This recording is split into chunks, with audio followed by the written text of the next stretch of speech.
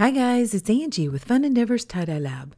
Today I'm going to be trying out some new dye colors that I got from Dyespin and Happy Cat Tie-Dye. And I'm going to try them on a mandala fold. I'm going to start by centering my shirt. And this process is going to go really fast, but down below in the description for this video is a link to another video which shows how to center a shirt. When I center a shirt, I'm essentially getting both sides of the front of the shirt right up next to each other and both sides of the back of the shirt right up next to each other. So whenever I apply dye to the front of the shirt or to the back of the shirt, both sides of the front are going to look more symmetrical or more alike, and the same thing for the back. Okay, so now that I have the shirt centered, I'm going to find the center of the front of the shirt. So I'm going to fold the hem of the shirt up to the top or the neck of the shirt. I've placed my finger on what is the center of the shirt, and I'm going to use a washable marker and make a mark just a little bit above that center line, not far below the armpit of the shirt. That's where I want to start the center of my mandala. I'm using a straight edge to make folding the shirt in half a little bit easier.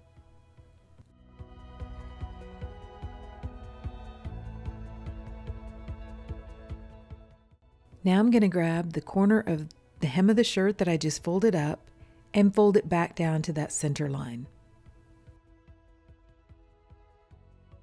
Then I'm going to grab the seam that I just formed by folding the shirt back, pinch that, lift the shirt up off the table, and when I do, the top or the neck portion of the shirt is going to fold back.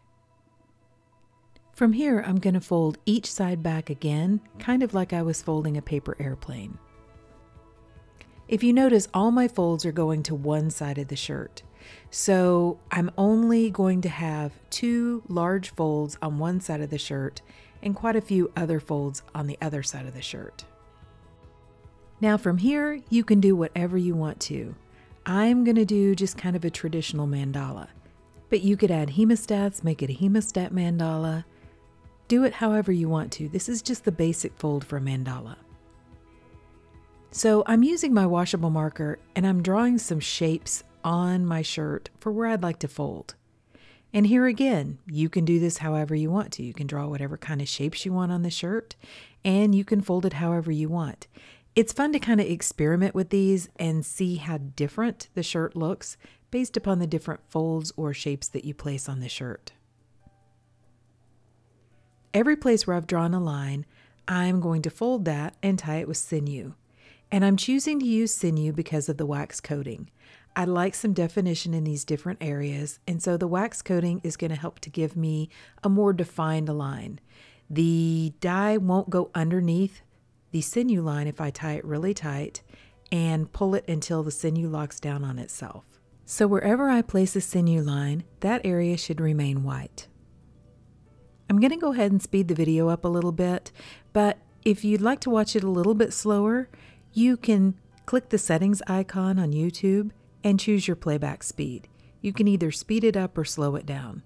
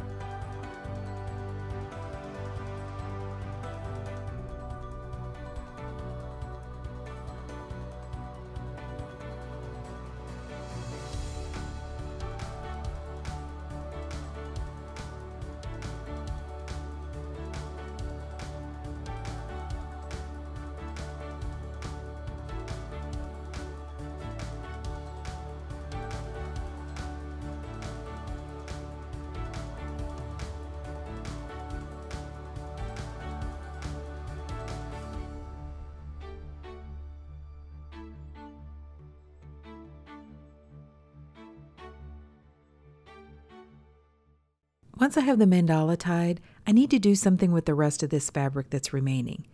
I'm going to go ahead and put some really large fan folds in this space and then tie it with some kite string because I don't really want any definition lines or white lines in this area. Then I'm going to place the shirt aside for a few days and allow it to dry out completely. This is a really thick fold because I tied both the front and the back side of the shirt at the same time. So I want it to dry out completely because I get better color saturation in the middle of a mandala if I apply the dye when it's dry.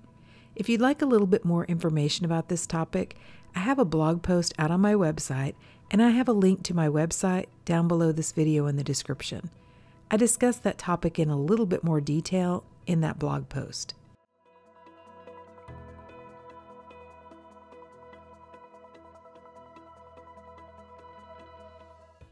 To dye the shirt, I'm placing it on a metal rack, which I have down inside of a plastic tub or tote. I'm going to make myself an ice barrier using some silicone cake molds. I'm going to wrap the silicone cake molds around the shirt and then hold them up close to the shirt using some wooden clothespins, which I'm going to attach to my metal rack. Since the shirt is completely dry, I'm going to use some soda ash solution, which I have down inside of a squirt bottle, to lightly mist the top of the shirt. This is just going to help the dye stick a little bit better to the folds. Right at the very end, or what is the center of the mandala, I'm using Moonstone from Happy Cat Tie-Dye. I've used this on a skirt, but I put it with Strawberry Skies, so I'm not entirely sure what this color is by itself. Hopefully, I'll get a good enough color representation on this shirt, because I think it's supposed to be a really cool color. Then the next color I'm going to use is Moody Blue from Dyespin, and this is one of the Dark Horse dyes that Dyespins come out with. They're supposed to be dyes that they're not entirely sure what's going to happen. I mean, they've tried them out, but they're meant for ice dyeing, and so they're a little bit unpredictable. By the way, if you haven't ever tried out either one of these dye suppliers, they're great. Happy Cat Tie-Dye is in New Jersey, and most of the colors that she mixes specifically for ice dyeing. So most of them are great color splitters. There are a few of her colors that I haven't tried, but the ones that I have are gorgeous. Dyespin is a larger dye company. They're in Missouri, and they mix dyes for both liquid dyeing and ice dyeing. They also have several other things out on their website, you know, some of the other chemicals and things that you would use when you tie-dye. And because they are in Missouri, that's kind of the middle part of the U.S., so it's great if you live kind of closer to the middle part of the United States. You might check them and see whether or not you can get shipping from them a little bit cheaper than some of the dye houses that are on the East or the West Coast. I buy quite a bit of dye from them, and I've never been disappointed in a color. They have some absolutely beautiful colors, and I use their dyes both for liquid dyeing and ice dyeing. I bought the Dark Horse dyes specifically for ice dyeing though.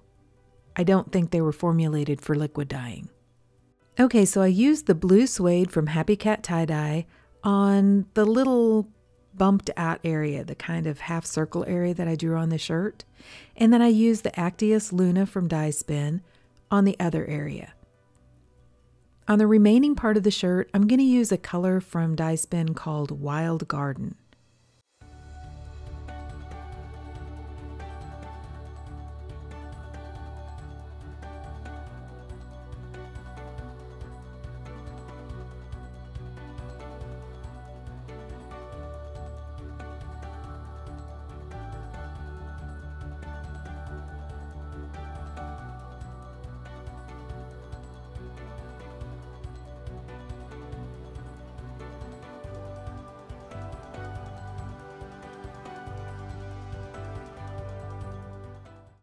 Now I'm going to add an additional sprinkle of soda ash over the top of the dye and then add on some ice. I placed the shirt aside and I allowed the first layer of ice to melt.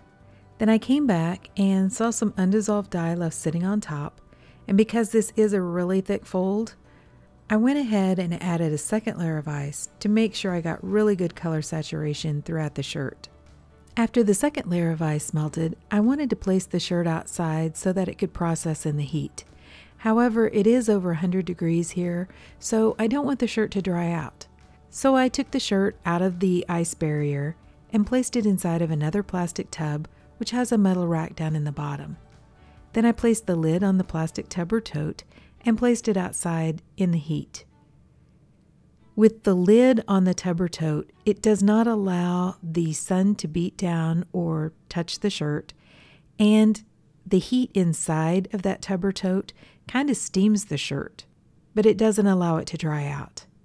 I left it in that tub or tote for probably about 18 hours before I began rinsing it. To rinse the shirt, I started rinsing it in cold water to rinse out the soda ash. Then I untied the shirt and warmed the water up to hot and continued rinsing in hot water to rinse out the excess dye that didn't bond with the fabric. Instead of just continuing to rinse for a long time, I ran some really hot water in my utility sink, added a little bit of Blue Dawn dish detergent to the water, and allowed the shirt to soak. When the water cooled off, I changed it out, and I continued that soaking process until my water was remaining almost clear. Then I put the shirt into my washing machine along with some Dharma's Professional Textile Detergent, and I washed it using a hot water cycle. Okay, so I've washed, dried, and ironed the shirt, and let's see what it looks like. Okay, so what do you guys think? I think this shirt turned out really cool. So the Moonstone and Blue Suede were the two new Happy Cat tie-dye colors that I have, and the Moonstone is right in the very middle part of the shirt, in the center of the mandala, and the Blue Suede are the little spots going around in the large green ring. And the Moonstone is kind of what I thought it was going to be. I thought it actually had more green though, but this was such a small area, the green just may not have been able to go ahead and split out. The Blue Suede was pretty much what I expected it to be, and I think it looks really pretty.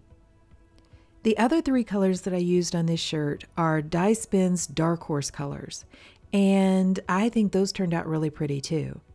The Moody Blue is the second ring. It's the more purple ring, so I really like the color, but it does look more purple to me. The Actius Luna is the green ring, and I think that color is really pretty. I love all the different variation of the greens.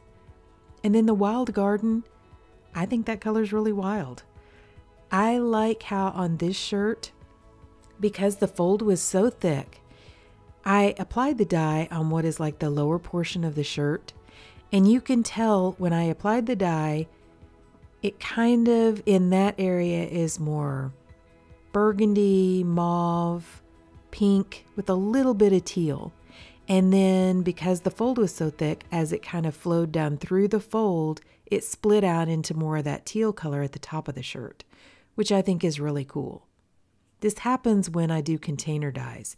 You know, if I take a shirt and I shove it down in a container and then add the dye to the top, a lot of times with these darker colors or the cool color splitting colors, you'll have one color at the top of the shirt, and then as the dye splits down through the shirt, you'll end up with a totally different color down at the bottom of the shirt.